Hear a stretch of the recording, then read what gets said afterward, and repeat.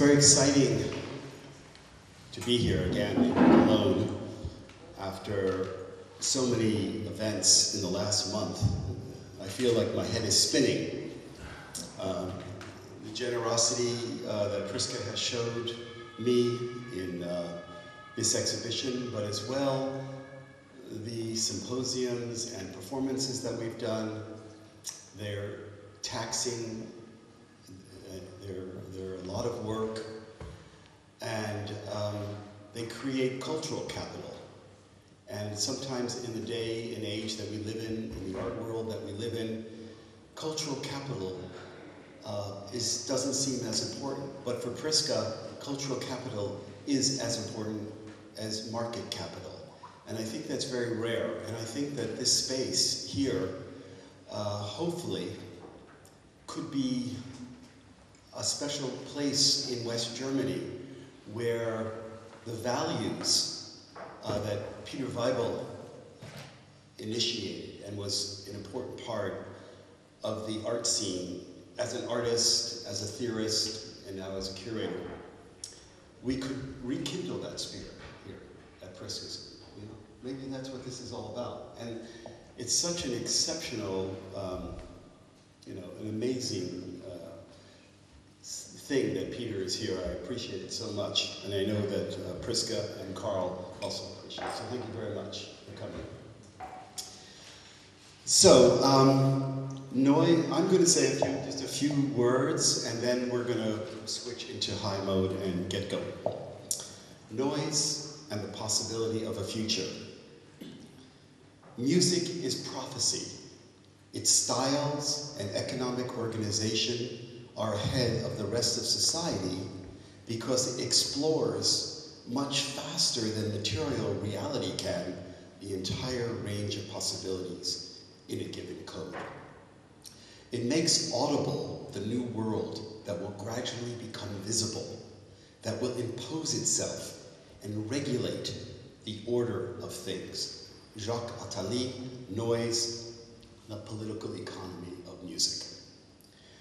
Noise is prevalent in our post-industrial society, whether it is the cacophony of the factory and the war machine that initially inspired futurists such as Luigii Russolo, the dissonance of the public space, which encouraged indoor living in earlier times and noise barriers along the highway today, or that excess which diminishes efficiency in communication network systems, the so-called Shannon theory of the noisy, channel coding theorem. Noise gets a bad rap as something considered offensive and that needs to be controlled or mitigated. However, noise has another side, more positive and emancipatory. This conference, utilizing the history of noise in music to stake a claim for noise as a liberating mode of production, while at the same time understanding its dystopian possibility. That modes of production, baleful mirror image.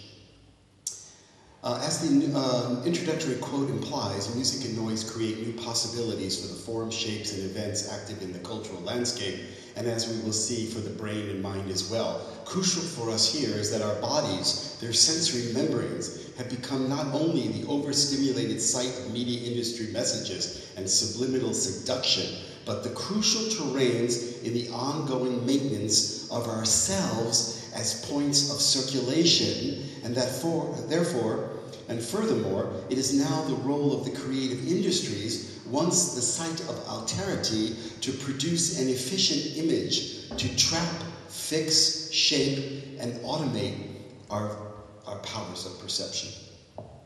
And you know that we're always on our iPhones. What a perfect example. Okay, so that's where I'll leave it as the introduction. And then I wanted to introduce Peter Weibel, and then Mathieu, who has worked with Peter before and know each other. Mathieu is going to start the conversation. Okay. So let me give a few introductions for Peter.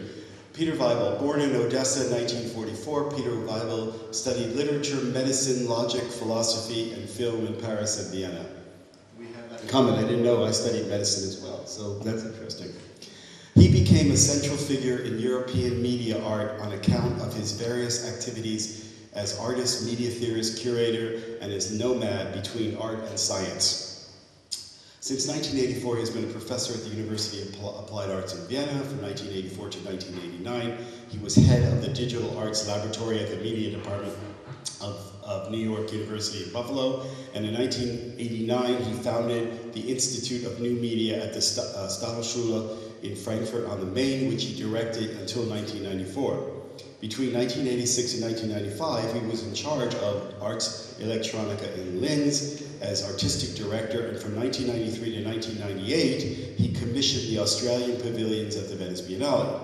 From 1993 to 2011, he was chief curator at the Neue Galerie Graz. He was artistic director of the Seville Biennial in 2008 and the 4th Moscow Biennial of Contemporary Art in 2011. Since 2015, he is curator of the Lichtsicht 5 Projection Biennial in Bad Rothenfeld. Since 1999, Peter Weibel is chairman and CEO of ZKM, Center for Art and Media in Karlsruhe.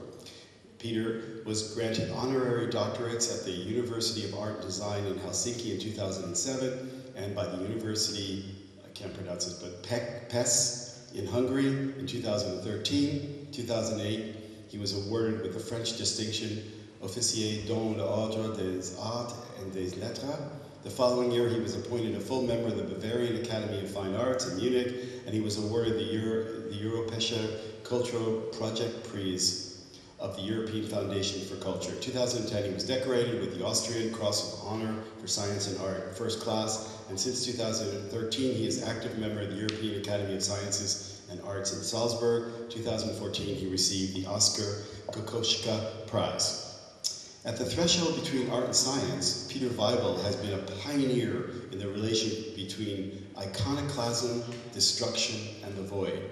A participant along with Otto Mühl, Wolf Lastel, Hermann Nietzsche, and Yoko Ono in the Destruction in Art Symposium in London in 1996, and the seminal gathering of the destruction artists from all over the world, organized by Gustav Metzger, John Sharkey, and Ivor Davies. Weibel co-curated at ZKM 2002 the groundbreaking exhibition, along with, among others, Bruno Latour, Iconoclash, Beyond the Image Wars in Science, Religion, and Art, a pairing of kinds that led to the following exhibition, Making Things Public, Atmospheres of Democracy, again in ZKM 2005, and again curated together with Bruno Latour, addressing the challenge of renewing politics by applying it to the spirit of art and science. His ongoing concerns with a renewed understanding of the museum, highlighted amongst others through his seminal text, Museums in the Post-Industrial Mass Society,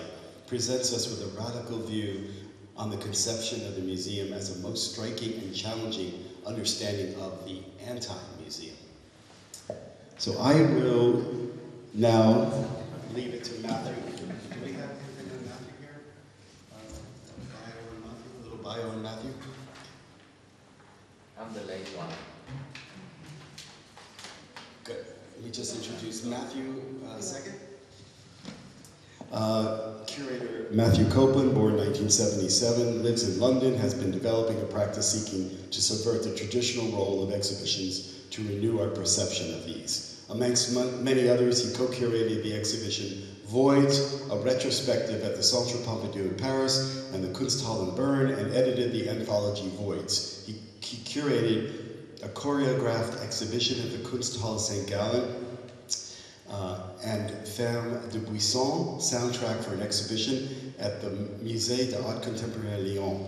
He curated and initiated the series of spoken word exhibitions, Reprise, and the exhibitions to hear, read. 3 volumes so far, all recently at the ICA in Philadelphia this February 2012. Forthcoming exhibitions include Film No Black, a retrospective of films exhibition, and the upcoming publications include Gustav Metzger, Writings, Letters, Conferences, Interviews, 1953, 2012, and Choreographing an exhibition to be published in the spring of 2012. What a perfect person to have to speak with, Peter. Thank you, Warren. Wonderful. Hello, everyone. Sorry I'm late again, but I'm so pleased to be here. It's such a great show, and congratulations. Thank you, Priska, for such a putting everything together, and thank you, Peter, for joining us today.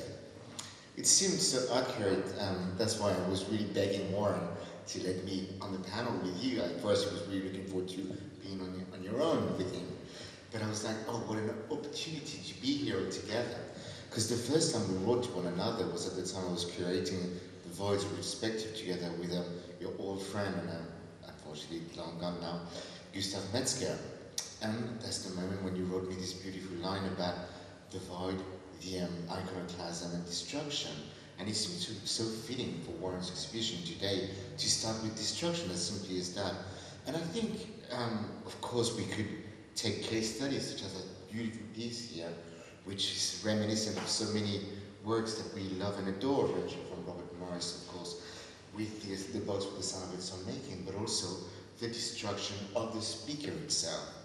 And somehow, not so much to deconstruct the speakers that we have here, but to start from there and to touch upon what you have done with such majestic, first with destruction and then to open up with my obsession, and I hope Warren will forgive me for that, with the notion of the museum that you have reframed in such a beautiful way, in a radical way, should I say.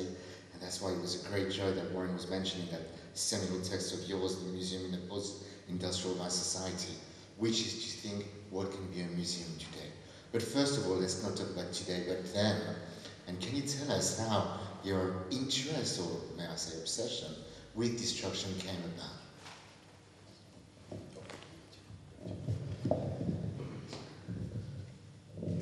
Thank you, Warren, for your introduction. So much sound and fury about one person. Thank you. I would like to introduce us into the subject why we're here about noise. As you know, the word noise has a very important meaning in music, but also in information theory. And noise is in information theory what we call entropy. So on one side we have the idea of noise and of entropy. On the other side we have the idea of music and information. We have to remember, which is most of them forgotten, that 1913. 1913 was not only the beginning of abstract art, when Malevich painted, also not painted, but made a drawing the first time with the black square. 1913 was the first ready-made by Duchamp, but also 1913 was the publication of Russolo, Art of Noise. So in fact, noise started at the beginning of modern art. And it is a pity that art historians only speak about Duchamp and about Kandinsky, not about the evolution of noise in modern art, which was the beginning of what we call today sound art. So we have to remember, noise was at this very moment a kind of illegal kind of music. It was banned from everywhere. It still is banned today. When you go to a concert hall, when you go to an opera, still today in Germany and everywhere, they build houses for millions of money, for old kind of music from 19th century. And the beginning of the 20th century, we had the introduction of noise, and people like not only Russolo but also Varese, Edgar Varese, and St. John Cage, they said everything that what makes sound is music. So it means everything that makes sound, a glass, whatever, any object that makes sound can be a musical instrument. So they have expanded the vocabulary of music enormously. So they have expanded, this is now important, the vocabulary of music, not only including harmony and so-called music. After Schoenberg, we already had the emancipation of disharmony. Then with Weibel, we had the emancipation of the break, of the still, of the pause. And then finally we have the emancipation of noise. Noise has become part of the musical cosmos. We have mentioned Jacques Attali. I just remember, which is important, that Jacques Attali in his book about noise made three phases. First phase of music was a ritual, and people in old tribal societies invented music as a ritual to organize the cosmos. Then came the period what we call today classic music. This was the representation, music became a kind of representation of bourgeois order, of harmony, etc. And now, after 2 World Wars, it is very clear this bourgeois idea of harmony does not function anymore after 2 World Wars. So we have noise as kind of dissonance, even of social dissonance, etc., etc. And therefore, as a content of noise is so important, not only for the art, but also for information theory. In Germany, we have it very nice. In German, we have the word Geräusch, then we have the word Rauschen, which means noise. Then we have the word Gerücht, from Geräusch to Gerücht. It's a very wonderful example here. What is noise in music could be called something like Gerücht in German, because there was this rumor of a kind of pedophile circle in the basement in Washington. This was in fact entropy, it was not information. So you see, we have to be very careful to make a difference between the meaning of noise in music, the meaning of noise in information theory, communication theory. And finally, at the end, it was important to remember that 1996, we have discovered what is called the cosmic background microwave radiation. So there have been some scientists who worked with radio telescope, and they heard some noise. They will think that this noise comes from the instrument. And after many tests, they discovered, no, this noise comes from the Big Bang, from the beginning of the universe. So we know now from today, we know that since about nearly 15 billions of years, there's a noise traveling through all the universe, which is a microwave, so it's called cosmic microwave background radiation. And people even say that 5% of the noise on television is still what you see from this cosmic background radiation. So we can say, which is now starting from my idea, the cosmos itself is a kind of noisy channel. And what we do now, we are living in this noisy channel, in the cosmos, and what we do now is a human mission. We try to change this entropy into kind of information. We try to find a kind of order. I give you an example. When you look at this calf, it looks like noise. But in fact, it is a one-dimensional cellular automata invented by Wolfram, and the rule I applied was rule 105. So when you take another rule by Wolfram, maybe 99, you have another pattern. So the pattern what you see here is a construction by an algorithm. It was made with a computer. The program comes with a computer and even woven with a computer, not by human hand. So it is not noise. It is invisible, not detectable information for you. So it's a kind of one-dimensional cellular automata. So what we do now, what you see here, for example, is this model. And over here in the other model, you see ruins of signs. So you have collected little elements which are not an alphabet, but who remind sometimes to a form. We can discover, we can detect some kind of elements from alphabets or forms, but the fact is also more entropy than information. But this is what we try to do in our mission, to turn the noisy channel of the universe to the music of the universe. Yeah, I think it's also quite interesting when you look into your practice. I mean, you've touched on much ground right now, that of course it'd be wonderful to go back to the noise of the image, but then in a second time. I think what would be interesting to take is the title of one of your last book, together with Bruno, that Warren mentioned, the idea of making things public, which would be a great definition of what an exhibition can be. And I'm really interested to find out with you what your understanding of making things public would be when it comes to noise, how to show noise. The evolution in music, we see another step downstairs as a performance tonight. Because around 1950, people realized the concept of indeterminacy. So something kind of uncertainty and indeterminacy. They did not know how to handle these new sources of sound. Then they invented something what they called graphic notation. This is what you precisely see in the basement. You can explain it yourself how you did it, but you have a graphic notation, which means it is an instruction to the performer who gives him a certain freedom. It does not say you must play this note in that manner. So he was winning a lot of freedom, the freedom of interpretation. The nature also means the freedom of noise. You could develop yourself a specific noise, which was not dictated by the composer. And then there was a problem that people did not understand, not the musicians, not the concert people. So after 10 years, the movement of graphic notation disappeared. But they came back, because today we call it graphic surface notation. Today we have a computer which has a graphic surface, and you touch the surface and it creates music. So that means it's the 50s people invented already, 20 years before also people in Palo Alto and Silicon Valley invented the graphic surface notation. So the musician has been on the right track. But what it means now today is the normal notation, where musician is an instruction. First you have to learn the code, how to read the code, then you have to learn how to play the code, how to execute the code, the notation. But today, in the computer time, the instruction is also the execution. You give an example. When you make a calculation on paper, then you write down a number, 6 and 3 plus 17 equals, and then you signal when you write it's 80.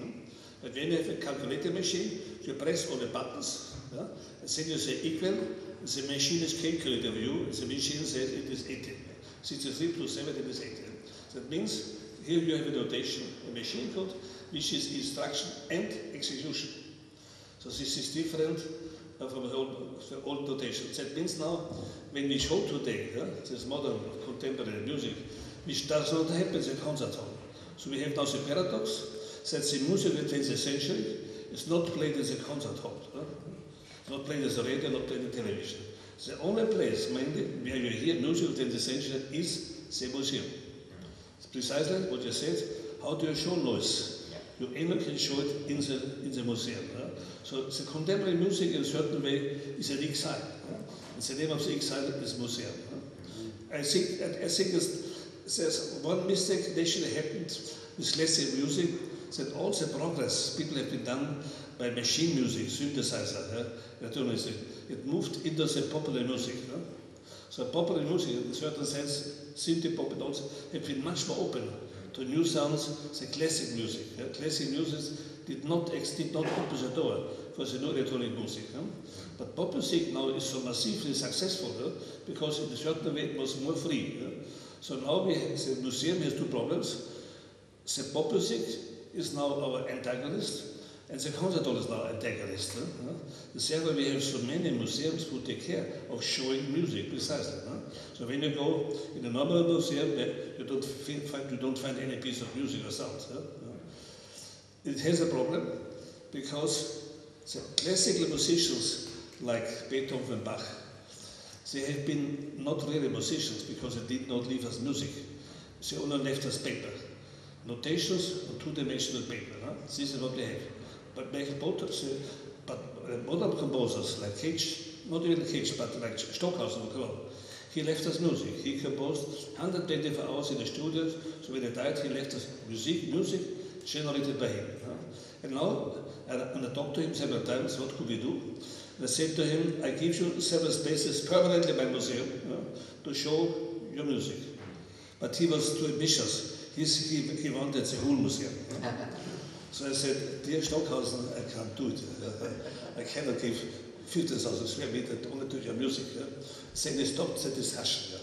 So I could not, but I'm still willing to give some musicians permanent space in the museum as part of the collection. Because it's very important, we have to show noise, we have to show sound out from today. Absolutely, yeah. It's wonderful to think the museum has both an emitter and a receiver. And that's what's quite interesting about what you just said in that regard. Also, to take upon the idea of the graphic score, it's wonderful because it, of course, leads me to somebody with whom you've been very close, which is Henry Flint. And here, when we think of Flint and an anthology and really the birth of a renewed understanding of what could be the graphic score in that regard, and there comes a very interesting moment to say, what do we have? What are we confronted with? Is it something that we can decipher or quite and thus visual noise, or is it something that we can play along with, and how do we move from there? I think, you know it far better than I do, the trajectory of Flint in that regard would be fascinating, from the high avant-garde music all the way to hilly-billy. and how you would justify that as an array and a foray into popular culture, which is what noise has become now. Maybe you want to say a few words about your relationship in that regard with Flint and that discussion that you may have had about music. We can find, for instance, online that beautiful concert that you organized of Flint playing his own music for 40 years. As I said, the idea of noise moved, for example, to the famous British synthpop group Art of Noise. And the producer even made a record called Chan Pumba after the verse of Marinetti. And industrial noise and all these groups in the pop era, industrial noise, Flowing Gristle, etc. So it was the pop music who took up the idea of noise much more than the so-called highly avant-garde. Therefore, it would be really important, what I said at the beginning, when modern art started, not only with object art, not only with abstract art, but only with music, with sound, with noises. It's strange. So they have to have neglected this part. And we have to try to correct it in the coming century. We have to find ways. But coming back for a moment to Stockhausen, when we had a discussion how to devote some permanent place to the museum, and when I did not give him the whole museum, he wrote me a letter, Mr. Weibel, you're treating me like nothing. You treat me like shit. And I said, no, you know yourself, Mr. Stockhausen, that you are one of the most important composers of the 20th century, so don't call yourself, I'm nothing, because he said, so you're right, because I'm nothing. So I wrote him back, no, you know yourself that you're not nothing, that you're one of the most important composers of the 20th century. Then he wrote back, who are the other ones? Then I said, Schoenberg and Weber, okay, and Boulez. Schoenberg, Weber, okay, it's correct. Then he started to be friendly again with me. What's interesting, I see, in what you were talking about, I have two questions for you coming out of what your statements were. One is this idea of having the artist also play their own work so that as they envisioned it, it can be appreciated by the public. But it turns out that when Beethoven's Fifth Symphony was first played, and reporters were outside of the concert hall and interviewing people as they came out, and they would say, well, what did you think of the music? And they said, well, it sounded like cats meowing. So that's my first question, is the idea of the public and the idea of how they are transformed. And the other question I have for you is when the Futurists so-called invented noise, when they understood that the 20th century was this age of a kind of industrialization that was creating its own kind of music, and their infatuation and their love with machinery also gave them the ideas that this machinery could also produce wonderful noise, as Duchamp's paintings were also about this kind of industrialization and anti-hand making in art. What happened is that something else very important happened, and I want to ask you about this. There was the invention of the tape recorder, and what I'm asking is this question. Noise is a very difficult thing to repeat. If you hear one of my speakers, or you go to a noise concert and I ask you, can you repeat it? Can you mimic what you just heard? It's almost impossible. So I was wondering, is this relationship of the Futurists to noise a manifestation that it could be first proven, that it's something real, that it was recorded, and therefore they could listen to it over and over again? So those are my two questions. I think the last question about the identification of noise is very, very important here. Precisely because when you hear noise on a tape, you cannot repeat it. Yeah. This is a big difference in music. The music, in my opinion, unfortunately, is so successful because you can repeat it. This is called melody. You start with some notes, so people know how to continue. Statistically spoken, when you hear three elements of music, you can predict the next element, the next note. Then, statistically spoken, it is a lot of redundancy.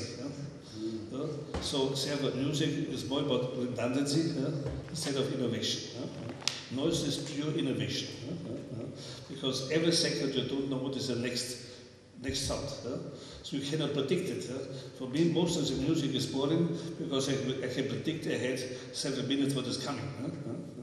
Because the basic question for a composer, according to Schoenberg, which we should take serious as one of the best composers we have in the 20th century, he said, what is the problem of composition? And he said, how to get from one note to the next note. You have a note, then you must think what should be the next note. Then you have rules of harmony, of composition, etc. And he tried to avoid subjective expression. That's very good. So he wanted to find a mathematical rule, the 12 tones, cacophony, to make rules, algorithms, how to get from one note to the next one to solve this problem. But now, what Shannon brought, what we said before, he brought information and order into it. This noise is pure entropy. And therefore, people can't remember, people can't repeat it, and therefore they don't want to hear it. So in fact, my answer would be the channel capacity of our brain is too low to estimate noise. If it would be higher, if the evolution would be higher, so in the next 1 million years, we will be capable to estimate noise. Now, our channel capacity in our brain is not developed enough to emancipate noise, to understand noise, and to enjoy noise. Today, noise is something like any sound on the street is we don't want to hear. People always say it's such a wonderful ecstasy to listen to music, to all these compositions. This is, I would say, primitive, seriously. I'm going to give an example why. When you are growing up as an animal, the first thing was to develop what they call detection of motion. When you're in the jungle and you see a black point, you must know, is it far away? It can be here in 1 minute, and is it a panther, or is it a little snake? If it's a little snake, you say, I don't care. But when you see it could be a panther, this little point becomes big here, black panther, then if you make a wrong detection of motion, then you're dead. Today, when you go on the streets, young people, when you play sound of cars, young people can tell you what car it is. They can identify the car by the noise. They can even identify the noise, but also speed. This is what, when you walk in the city, you cannot identify the noise. You'll be killed too, because you have to know this is now a bicycle, this is a car, and this car is driving fast. So in fact, we have to learn, the more complex our environment becomes, the more we have to learn to deal with noise. And it is a pity. And therefore, artists who work in the field of noise are working for the evolution of mankind. They work to expand not only the vocabulary of music, they also work to expand our neuroplasticity. This is why we have the word. We have to expand the faculties of our brain to process more of the spheres of electromagnetic waves. So the spectrum, what we can now treat for our ears, is very small. We have to expand the spectrum to enjoy the spectrum of electromagnetic waves. Precisely. Okay, I just want to ask, then please, I'm just sorry, it's a follow-up to the question, but then, sorry. This is, the reason I asked you this question is because the purpose of this exhibition, where I had 3 noise works and the improvisational score downstairs, was that noise and the possibility of the future. Because music, in music, is preemptive in the sense that you can learn a melody because you know what to expect in the next few seconds or next whatever. There's a kind of quality of the future with musicality, whereas noise is a kind of, it can't be algorithmic. This is the concept. As we move into an algorithmic world, in a world where the future of our own desires, our feelings, what our shopping is, what we're going to buy, what we're going to do, the kinds of things that algorithms are kind of foretelling us for the future, then noise becomes even more important as a modality of resistance. And that, I was wondering if you could make a comment about that, and then, sorry. There's this famous mathematician, one of the best we have, his name is Chaitin, and he has made a book about randomness. About randomness. So precisely how to describe what John Cage called change as a chance or change operations. It's better to call it random. What you described, noise is very close to not only to entropy but also to random. So precisely, Shannon says, as a mathematician, very strong statement, our universe is a mathematical universe, but built on randomness. It's all chance operations. And therefore, it is a noise is precisely the acoustic entrance, the acoustic door to this new world we have to enter. We are used to the old world of information and order, etc. And now, since you speak also about social organization, now our social organization, our society is modeled as an illusion of order. But now more and more what we call fake news and things come in. So we realize at the very moment with all these happenings in the mass media, there's more noise than ever, more fake news than ever. So these are kind of perverted forms of noise. Now we have to learn what is real noise. And besides to be capable in the age of social media, to have a new kind of social order, we must deal with the randomness of noise. Otherwise, we will become victims precisely of fake news. And the social powers who want to found a society built on fake news is just happening now. So this is a very heavy attempt to have a new order, social order, which is built. The heart of the order is fake news. So you cannot make any more difference between what is emotional reality and what is sensual reality, etc., etc. So it's very important that artists move forward to save our future into the field of noise. Noise, it's very clear, we have to handle these new concepts of randomness, etc., etc.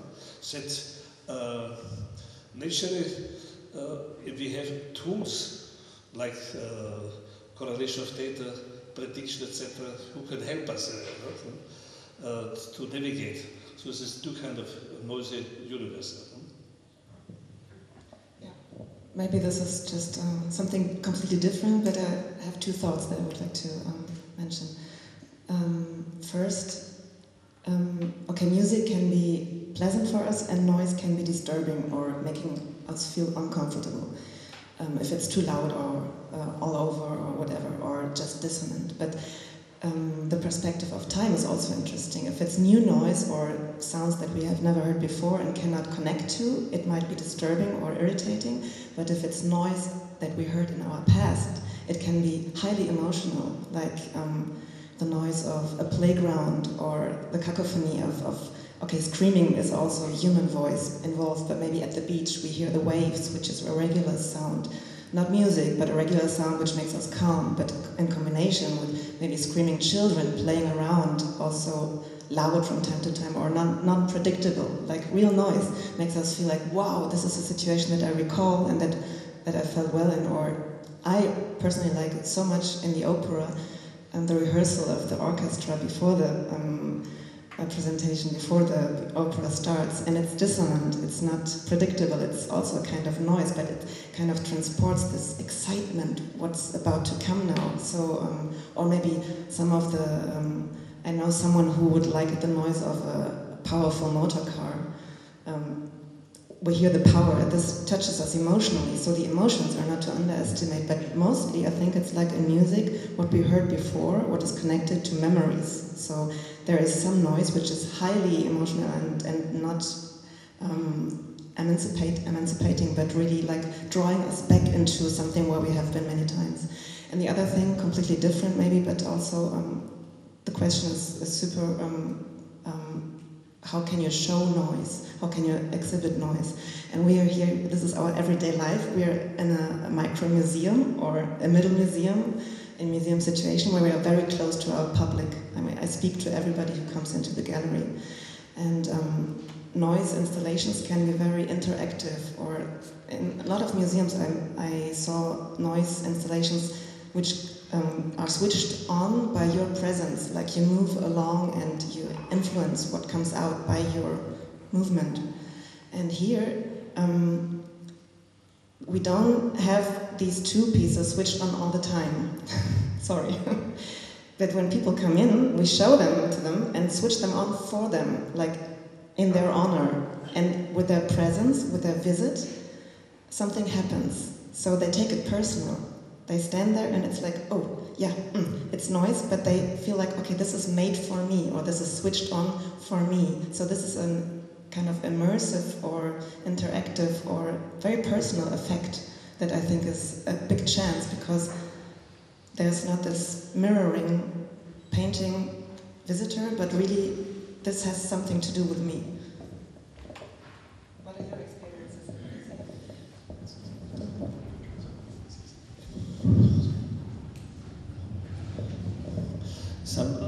Some points you mentioned, I would like to elaborate before I come to your final question. What you said, repeated in a certain sense what Warren already has asked about tape recorders, etc. The point is, with contemporary music or noise music, that the so-called tie to the listener is cut. So classic music, by harmony, by rhythm, you can predict, and you can remember a melody. For example, it's a piece what you experience tonight, you cannot predict the next second. What you will cry, what you will say. That means precisely the tie, the string to the listener is cut. This is what Adorno, why Adorno was against, more or less against modern music, because he said, it's a classic music, there's a tie, so you can follow, we have rhythm, melody, etc. But even now comes the point, even popular music is against rhythm. There's a song called I'm a Slave of Rhythm by this woman, Ray Jones. Another song is called Hits Me with a Rhythm Stick. So even pop music is tired of rhythm as an important element of music. Why does that follow rhythm and melody in classic music? So in that sense, in another logical theory of music, classic music is much behind, behind popular music. Because the point is precisely when he has the word neuroplasticity, at the top of the correction word, that we have to learn how can we train our brain with a chain of signals, what we call music. So in fact, even in romantic time, there was a man called Mr. Ritter, and he wrote a book called Physik as Art. So even romantic was not about emotion. The people who later came, they misread romanticism as a movement of emotion. In fact, the key work is called Physik as Art. So what we do today, in exhibitions like this, turn art back to physics. We want to have scientific answers to the question, how to get from one note to the next note. I don't want to rely on my subjective expression. For example, some people here have developed neural nets, because neural nets can help us to compose noise in a new way, which you cannot do with the old composition techniques. Therefore, in the museum today, the situation is different.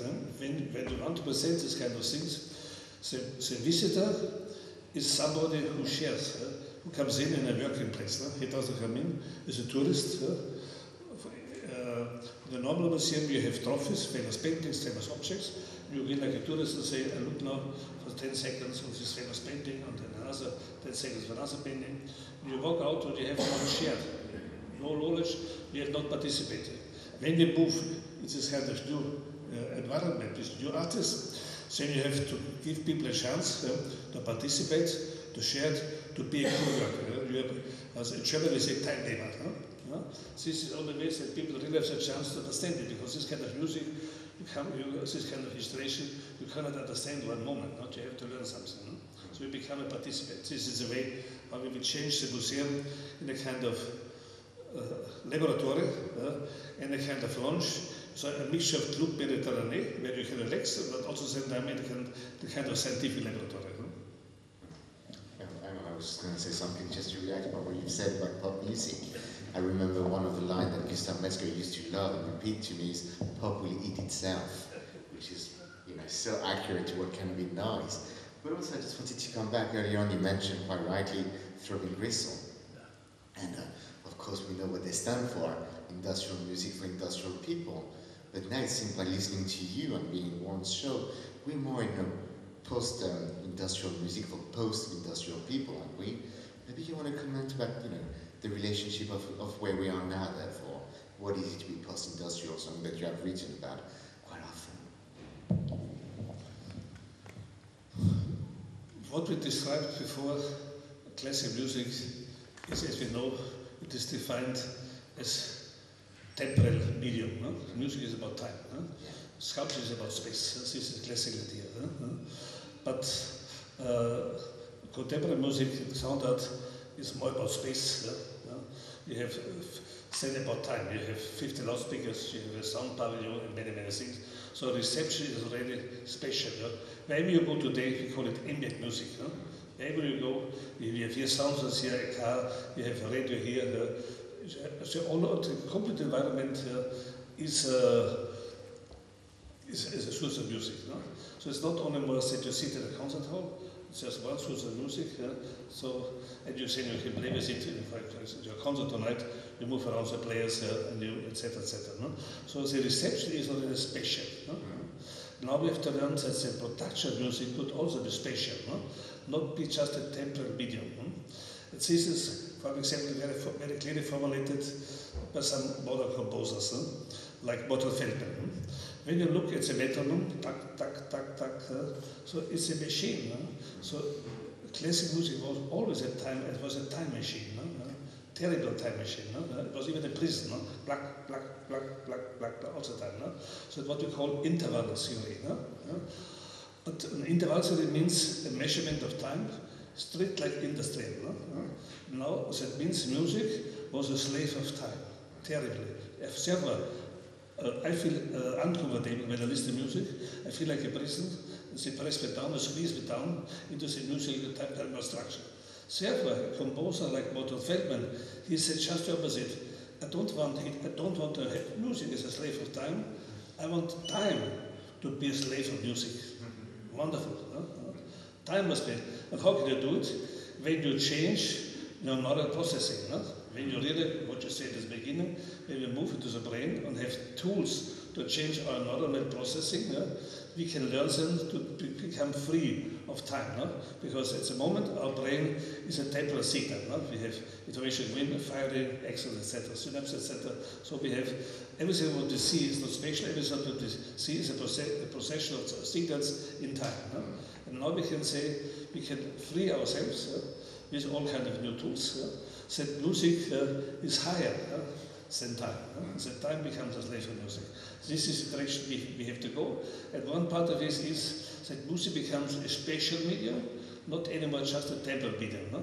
Because in space you have more freedom. To give you some example. When this house is too small for a gallery, for the artworks, you can hire a next house. You can expand in space. No? But you cannot expand in time. No? When it's after 24 hours, you cannot say my work is finished and now I add 5 hours. Unfortunately, you cannot add 5, but you can add 5 square meters to any place. No? So you can expand in space, but you cannot expand in time. No? So the music for the future, this is what we have. Music can help us to discover this kind of new future. Yeah, and also you redefine the museums, because you redefine the museums by 4 walls. Here the sound can actually explode the walls, quite literally, also does not need walls. So that's quite interesting, with regard to the quote you've mentioned about Stockhausen, saying, I want space, whereas, well, space is music, because we know that it's just a tiny thing. Well, first of all, when you think about the relationship of Foucault to Deleuze and the whole idea of the disciplinary society or the society of control, that transition is exactly what you're talking about, this kind of idea that the footplate, the architectural footplate, is no longer relevant in our moment of information society, which has moved into cognitive capitalism. But I wanted to answer your question because I found it fascinating, because I think that the basis of your question was that noise could be remembered and that noise played a fundamental role in our emotional memory, that the kinds of, that when you talk about effective ecologies or the ecologies feelings and emotions, and how they become embedded in our memories, in our long-term memories, and how they become rejuvenated into our working memories when we are stimulated by a picture of something like a picture of our mother or whatever.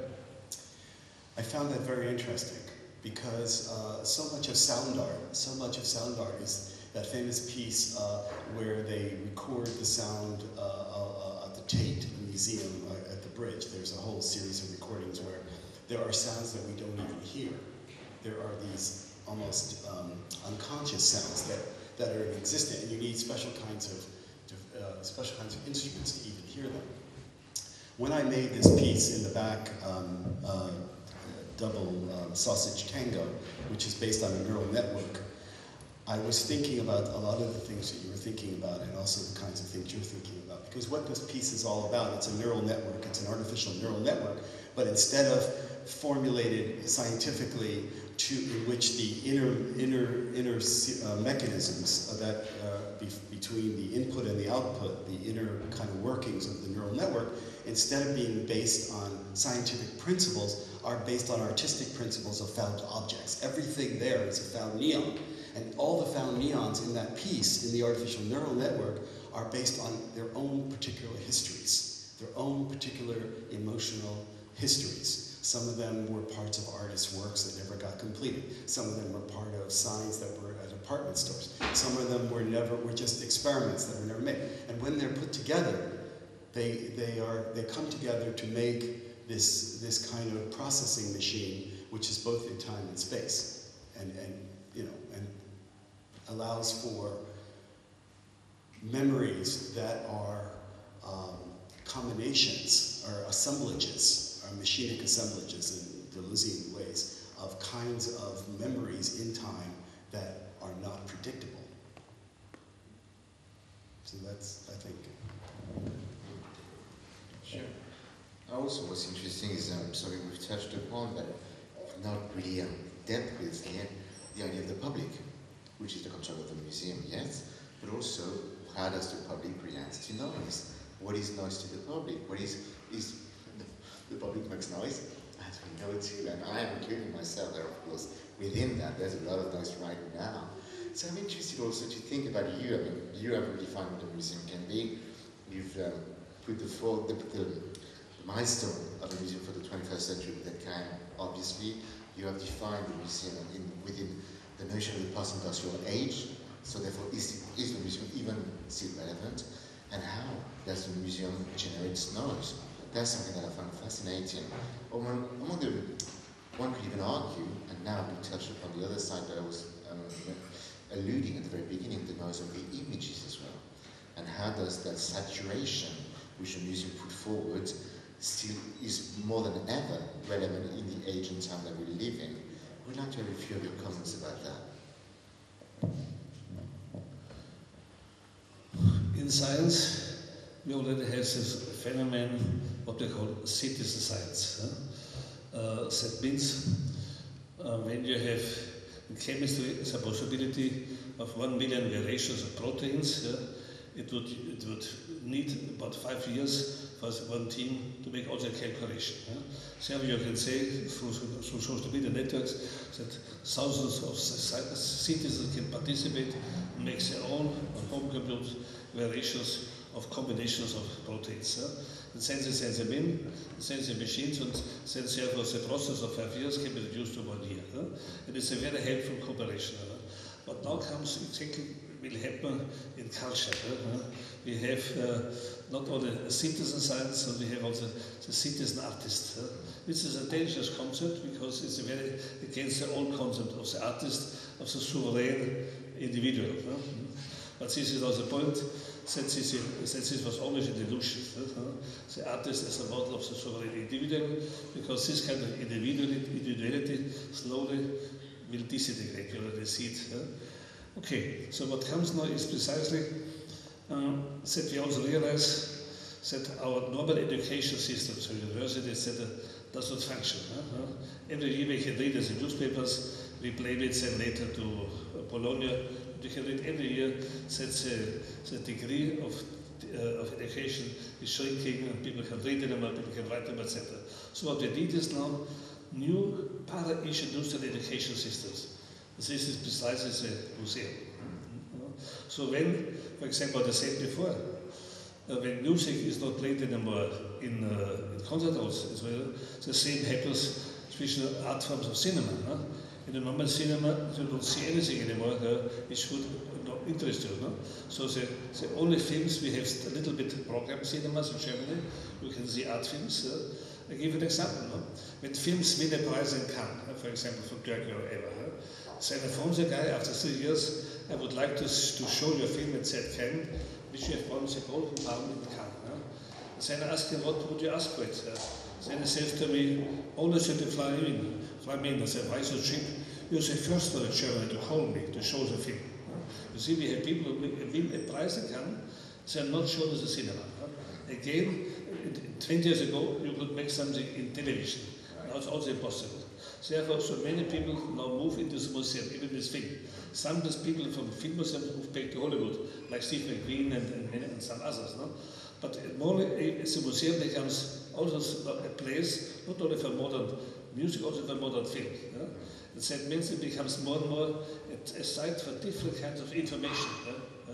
So when people come in and say to me, why have I heard about it only here? This is why we exist. Therefore, for example, I'm against pornography in the museum because if someone wants to know about pornography, he can go to the railway station. There's a lot of magazines. I don't have to offer the same information like the railway station. We have to offer a different kind of information. We have to become a different kind of educational site. And we have, and everything what you don't learn by magazines, everything what you don't learn by the mass media, we can offer it to them. We have become very specialized there, and we can do it. In many things. So, for example, when you watch German magazines for 20 years, what is the cover? It's all about German angst. They're all afraid about the future. Robots will come, will take away our working place, etc. The only place of detoxication is the museum. The poison comes from the mass media, complete poison. But detoxication can happen in the museum. We give them the antipoison, the antidote. Perfect. Would you like to go on this? Otherwise, I would like to put in another topic. I would love your questions. I would like to come back to both of you studied medicine, and to the neural level of all this. And with your photographs next door, double vision, there is something happening with the eyes and the brain, and what does the brain do with the information that comes through the eyes, and the same through the ears. Like I find very interesting, for example, patients who suffered from a sudden deafness, Hörsturz in German, they often suffer from tinnitus, a ringing in the ear, constant noise, self-made noise, produced by your own brain. And this can be cured, or at least relieved, by playing music or listening to music where this very special frequency was filtered out. So the lack of this one sound can help you to, balance this disease or this suffering. So what is your idea about this neural level and acoustic pieces? Well, I do think it was, I didn't know that you had studied medicine. It was something that we shared. There's actually, funny, there are a lot of artists that have studied medicine, and one day I would love someone to do an exhibition. Also musicians.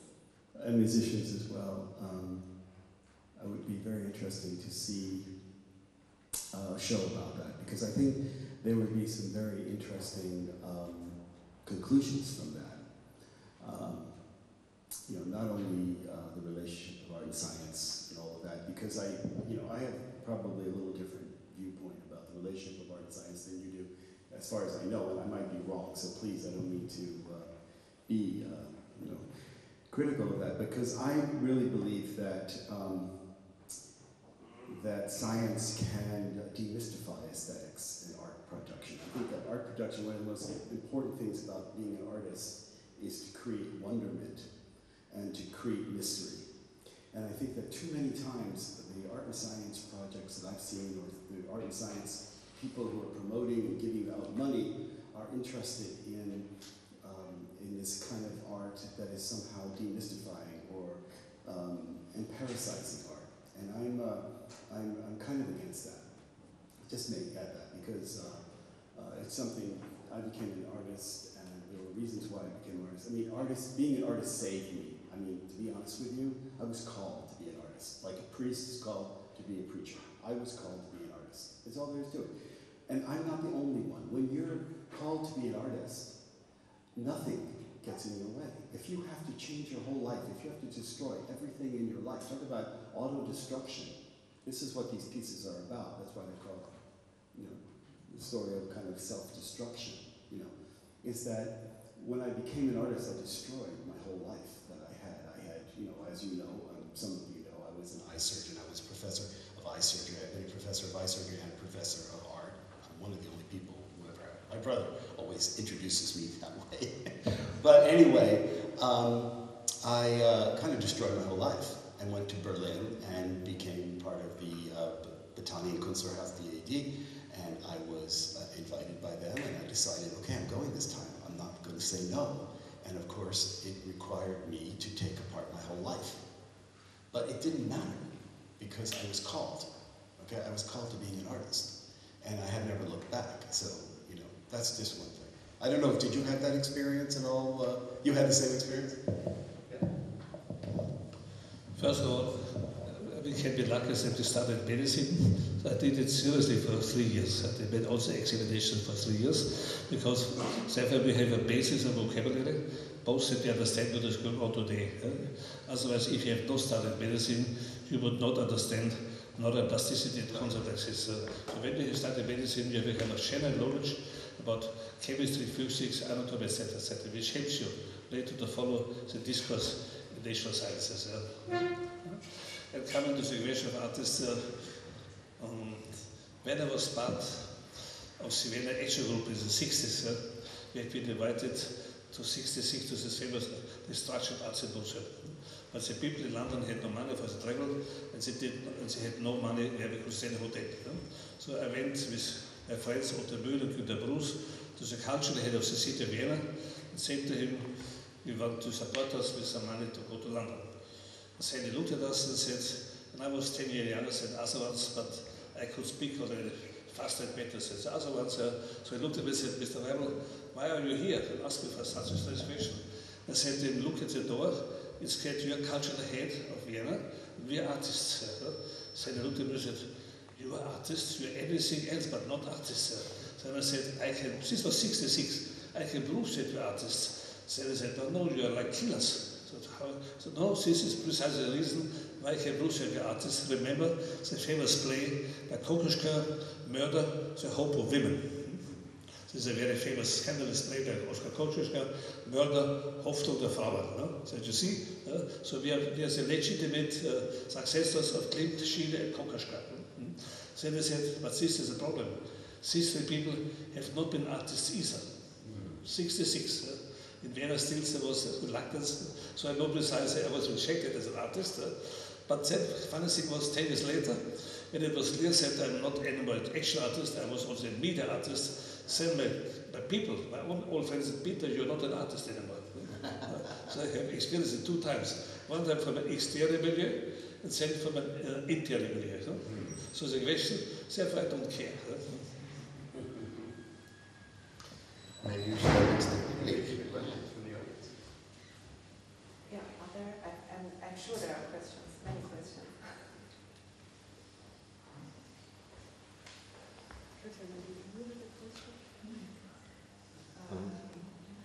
You mentioned that music is redundant and noise is more open and possibly is the future. You also mentioned neuroplasticity, and we have to train our brains to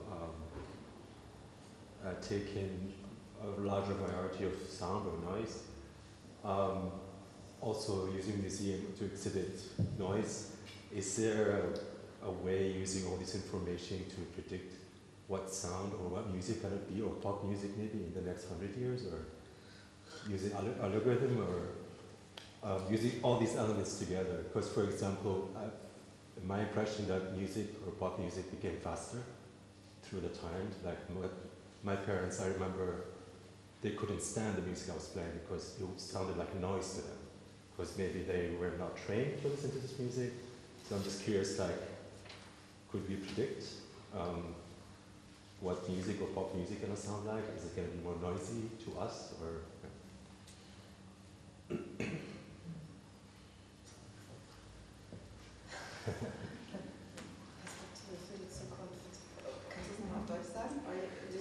Oof, I have to like formulate. Just a precise, final question.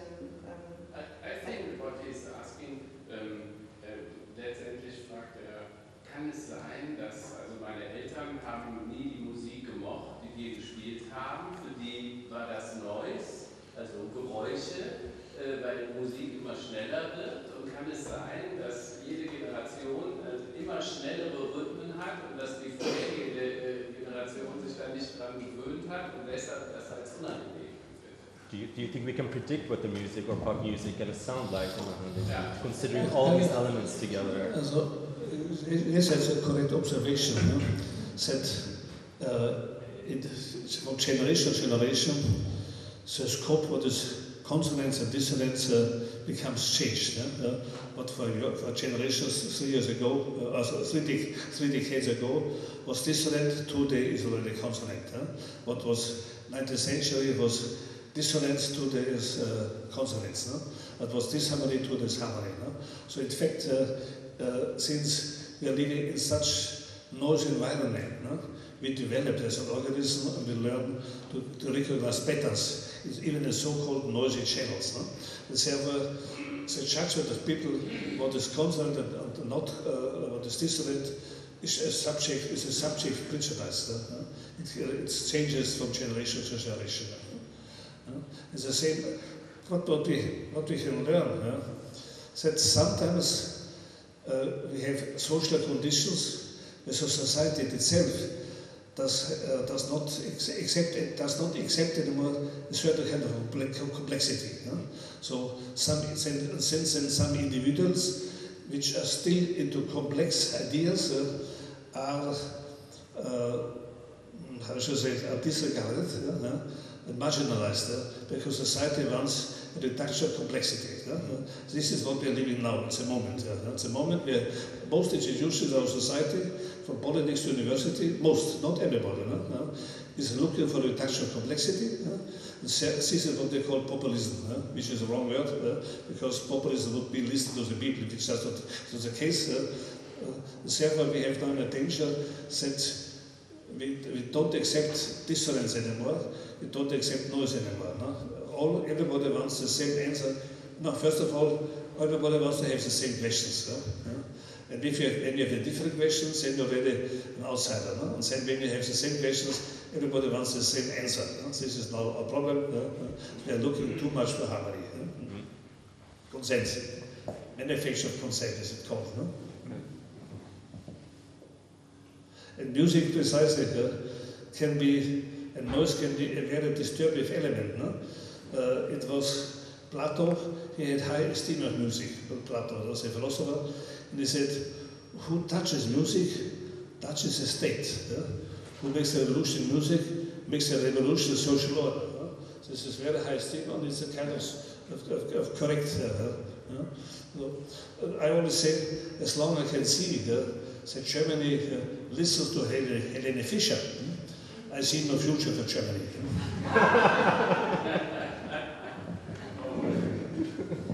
And it's not only in this timeline like generations before and nowadays, but also a global thing. I mean, in some other places in this world, they listen to completely different music.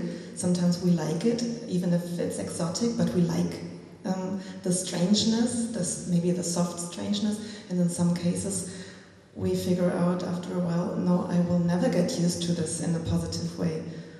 it will always stay, unpleasant for my ears, or maybe not for always, but for a long time. So, will the globalization bring this unified hearing to us once when it goes on like that, or will there be always these extreme differences that luckily we still have? Diversity.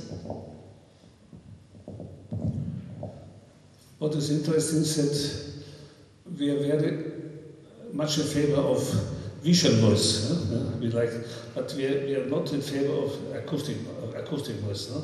And why does it come? It comes from this, that, as you know, the eye is the end of evolution to the sun. The sun is irradiating the electromagnetic waves. And then a very small part of this very broad spectrum of electromagnetic waves is processed by our eye.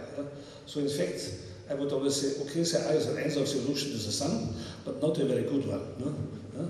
Because first of all, we could process more than just a small spectrum from certain frequencies, but then also nature made a mistake.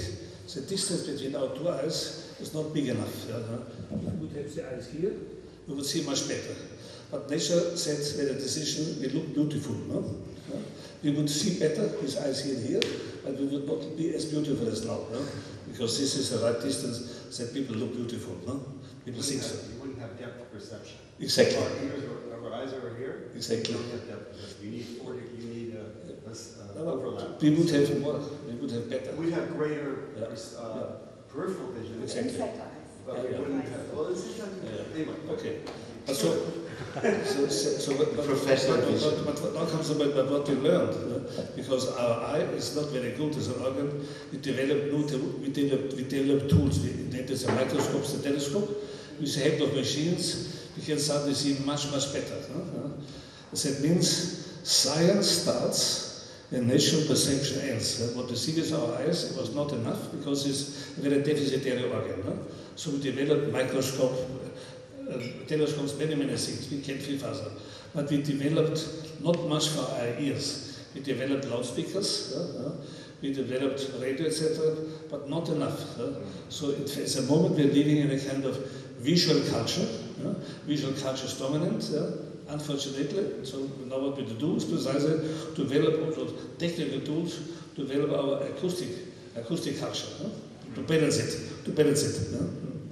And so we have, because our machines, it's called television, telephone, telefax, it's all about distance. Tele means the Greek distance. So we have developed a technology which can develop much better the telesenses, our distance senses, not our senses of proximity. So we have to restructure in the next 100 years our technology. I ask you to do it. What a beautiful conclusion.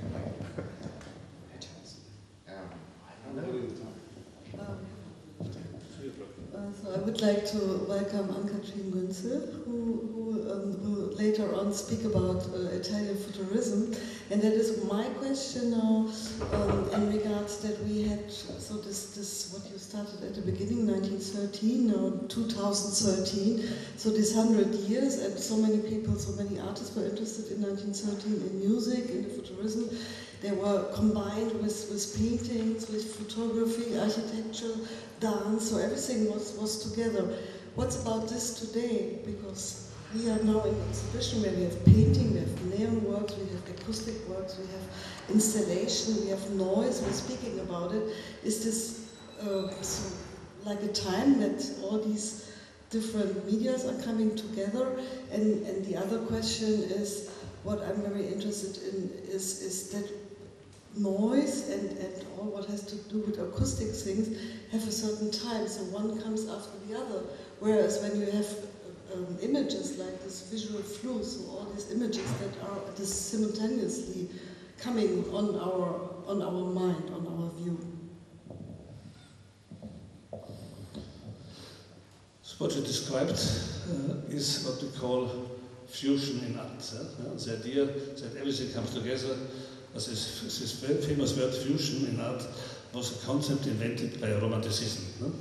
They wanted the synesthesia of sound and color, etc. They made all these color tables, and they even wanted to be life and arts the same. This is precisely, it was not an invention by Fluxus, not happening, it was an invention by Romanticism. But what is new today, at the same time, we have Romanticism number 2, but we have also Renaissance number 2. So artists today work with computers, with neon-light, etc., etc. So today we have Renaissance 2 and a Romantic 2. So we have fusion art, but with new technical tools. And these are things, this will be the dominant current for the next decades. What you see here, even when he makes a painting, like this one, he's dealing with the problems of perception. A classic problem, how to paint a rainbow. And scientifically spoken, as you know, how does a rainbow exist? We have billions of water drops. And all of these billions of water drops in the air, they function like mirrors. They are like prismatic lights, they're like prisms. So the white light of the sun comes in, then is deflected prismatic color. And then it is, the sun is a circle, but then by these mirrors of deflection, it turns to a half circle.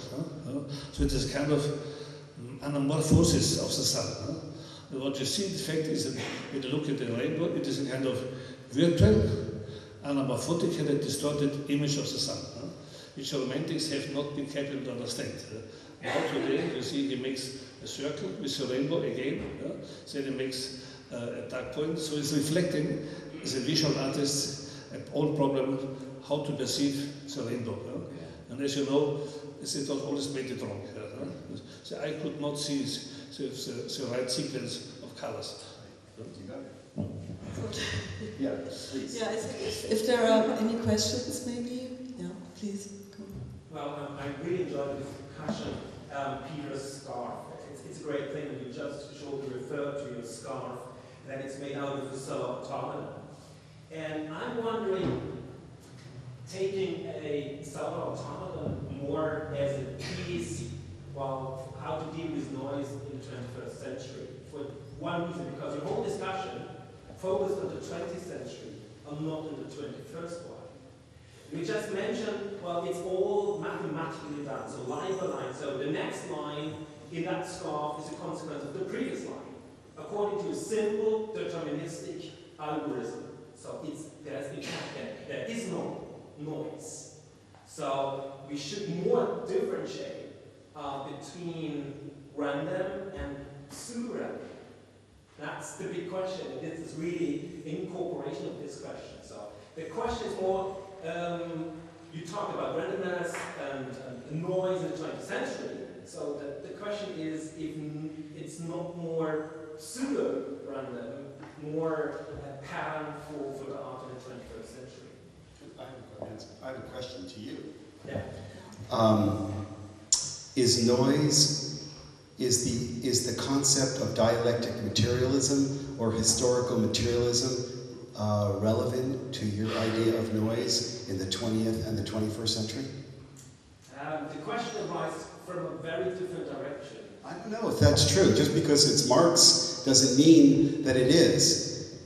Because the fact of the matter is that the difference in the idea of the way that an object or an idea travels through history, capturing different little pieces of the social, political, economic, and historical conditions as it travels through time and different zeitgeists and different generations and transforms itself and becomes something else. It goes through a kind of dialectic materialistic process. Does noise do that? I don't think noise does that. I don't think noise does that. That's why I find your question so fascinating. And I'm so glad you asked that question, because it's at the heart of what noise is. Well, just to give where you come from is more from the material culture and first of all, of the sciences. And the big question, and this is really trouble for the science, because the phenomena they look at, the base is really real random. But if you want to simulate it, you only have the means of computer. So you have the world of pseudo-random, and you have problems of translation. So all big things, like you have Monte Carlo simulations, and all these methods are noise, knowing that we can't really simulate it in the computer.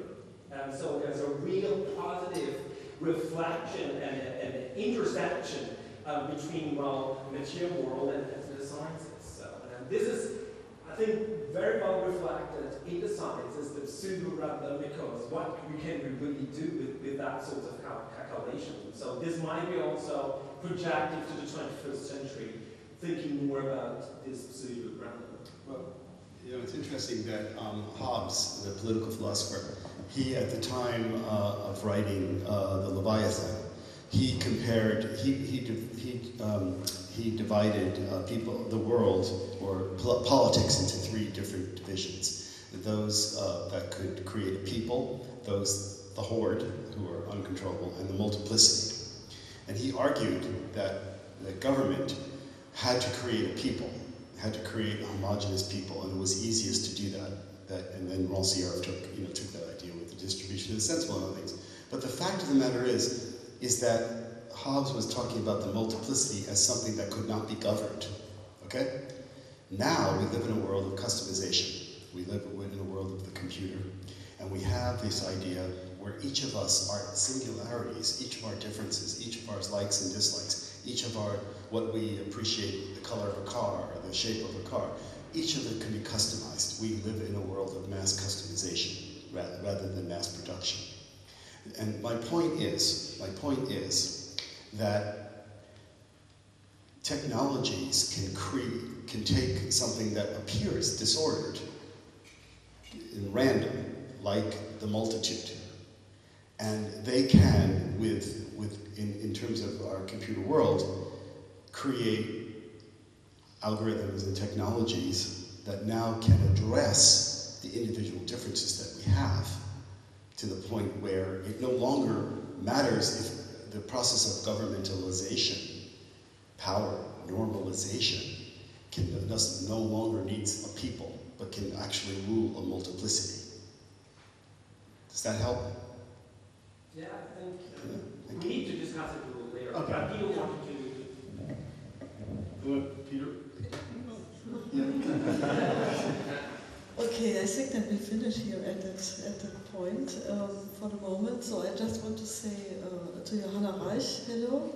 So one of the artists of our gallery, and we had a wonderful exhibition before this exhibition here in the room. And I think we will have a little break now, let's say about 20 minutes, and then we continue with the individual lectures. So Warren will start, then Anne-Catherine, and then Mathieu. And yeah, I hope that we enjoy the afternoon and have a lot of interesting thoughts together.